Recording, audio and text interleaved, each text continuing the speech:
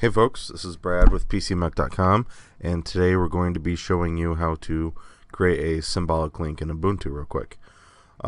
So first, you'll want to open up the terminal in Ubuntu. To do that, you can press Ctrl-Alt-T or press the little Ubuntu tab in the top, the search your computer button, type in terminal, and then click on the application. So what we have here is a command to create a symbolic link. It's just a quick example. It doesn't actually work because I don't have these files in place. But if you see here, this target here, this is the target that you'll want to put in. So what you'll want to do is in the terminal, press or put in line ln space -s, and then the target of the symbolic link, and then the destination of the symbolic link over here. So in that case, this line here is the target of the symbolic link, what we want to pull the symbolic link from, and then this will be the destination of the symbolic link. So it's essentially just a backup or a reference or a shortcut of another file.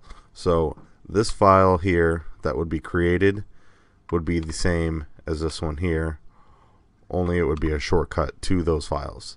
That's a bit of the more complicated way to do it, but what you can do, it's much easier.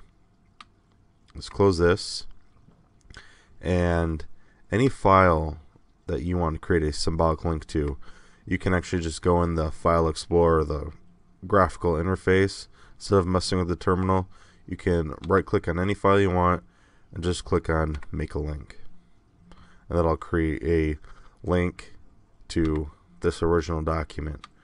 So you can picture it as really just a shortcut, like you'd create in Windows. You know, when you go to a file in Windows and you click Create Shortcut, that's essentially what you're doing here, creating a shortcut that references the original file. And that's really all there is to it.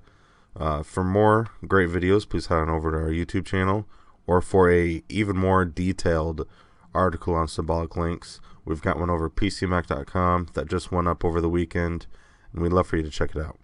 I've been Brad with PCMech.com, and until next time.